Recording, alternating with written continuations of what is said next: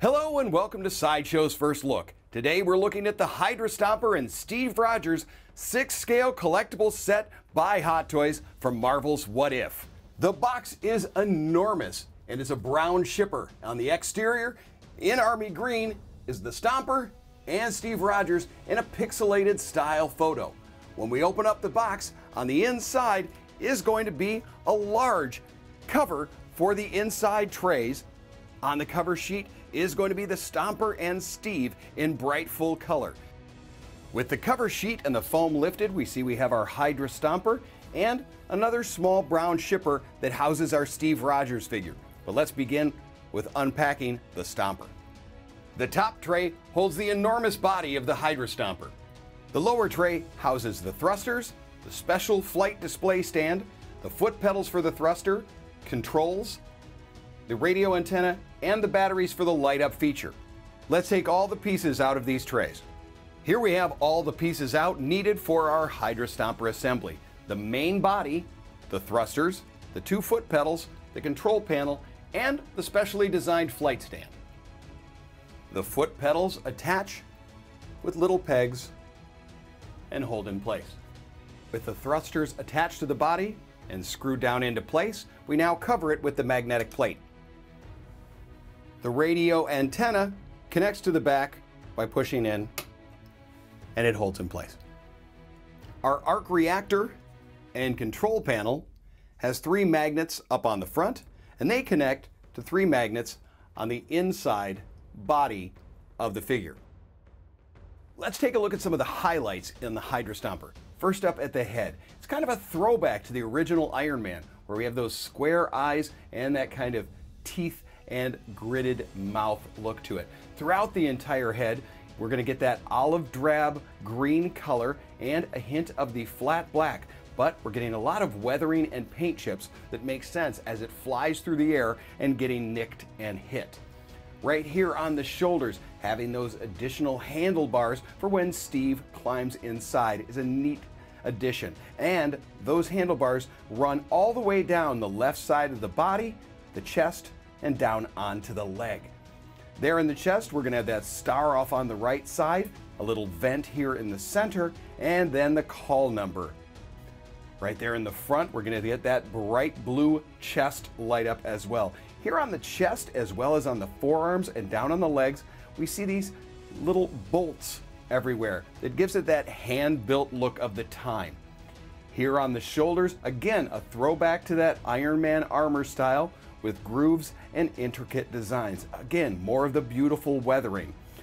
Oversized there on the forearms, those bolts running down the side, a cannon on the right hand, and on the left back, we get a little bit of what looks to be tank tread.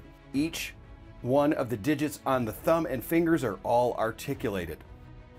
The lower portion is set in a power pose, and this allows us to be able to put the figure inside and give it a sturdy base that we don't have to worry about it toppling over.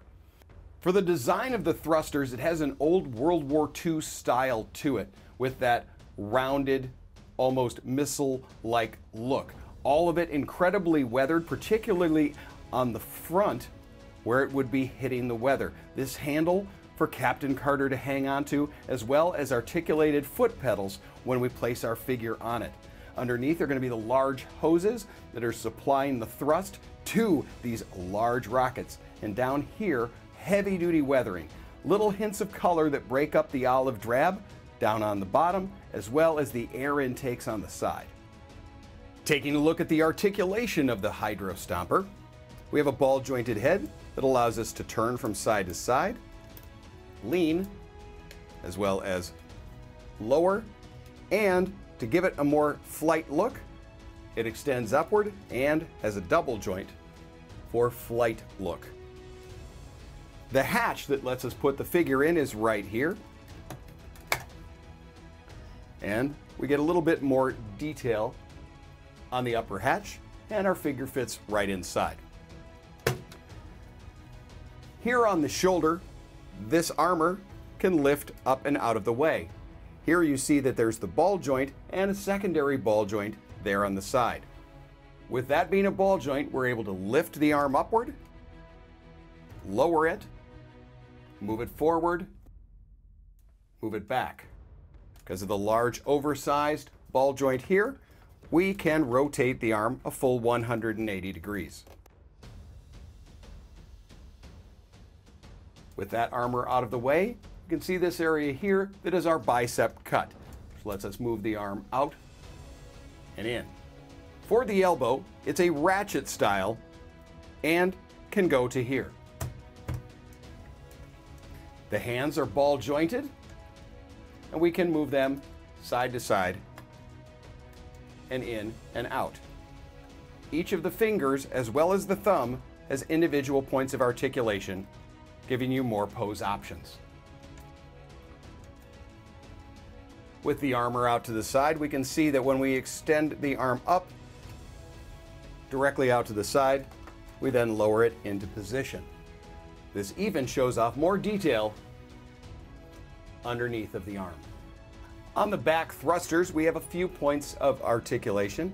Each of these foot pedals can be lifted and lowered, as well as the entire piece can move up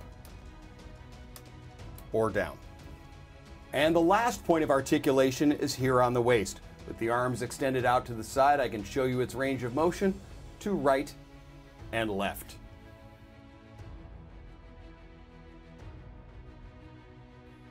Now that we've taken a look at the Hydra Stomper, let's take a look at the Steve Rogers that's part of our 6-scale set.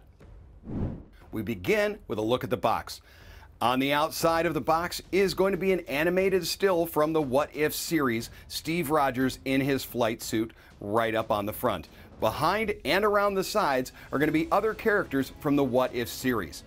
It's a slipcover, and when we lift that off, we have a beautiful window box that lets us see the Steve figure inside. Right now, let's take it out and see how it's laid in the tray. Here we have the Steve Rogers figure, 4 additional hands, the display base, figure stand, and additional wrist pegs. Here we have the Steve Rogers figure, its display base and figure stand with the Steve Rogers nameplate, a right and left pointing hand, a right salute, and a left open hand. The Steve Rogers 6-scale figure is from a 2D animated show, but now rendered in 3 dimensions. And that brings some really unique aspects to the design. First is that smooth quality to it, particularly up in the hair and then in the angles on the face. Here on the front, we have 2 strands of the hair hanging downward, as well as the coif to the side. And all of that is actually an appliqued additional piece, but looks windblown on the look of the figure.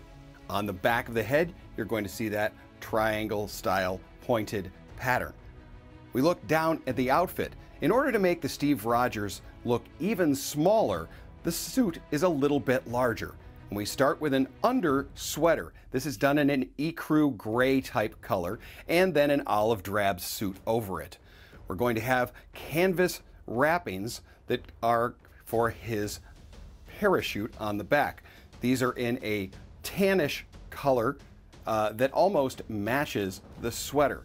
2 stripes of it going down the parachute and really breaking up that solid color. There is a small belt that's permanently applied right to the front with a buckle on it. The straps that are part of the parachute are also down on the legs. On each leg are going to be oversized pockets, and then it works down to the boots. The boots, to have an animated style, are exaggerated, and the front end of them is almost bulbous. Sculpted laces on there and a semi-gloss look to them, as though they are a polished military boot. On each hand, he has leather gloves with a tightening strap on the top of each one. For articulation on the Steve Rogers, we start up at the head with a ball joint that allows us to turn it right and left, lean side to side, tilt forward, and extend upward. The shoulders can raise out to the side a little past 90 degrees, can go forward up almost above its head, and then straight back. The shoulder has a butterfly joint to row forward and backward, a double jointed elbow, and a traditional style wrist peg. We can fully rotate and tilt the hand. A cut bicep lets us move the arm in and out. With the arms extended to the side, we take a look at the torso. We get full turns to the right and to the left. Deep leans side to side. And a full crunch forward and extend back. The legs and hips are ratcheted and extend out to 90 degrees. Kick straight out and backward. And double jointed knees allow it to fit inside the Hydra Stomper. The entire leg can rotate in and out,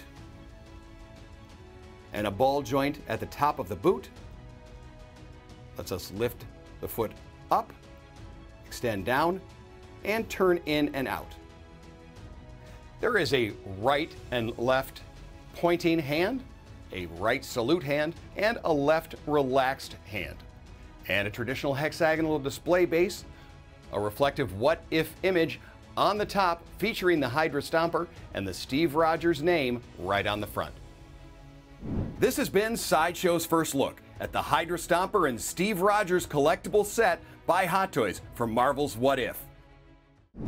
For more information about this figure and payment plans available through Sideshow, follow the link below. Tune in to Unsealed and Revealed for more 6-scale figure action. Thanks for watching, and don't forget to let your geek sideshow.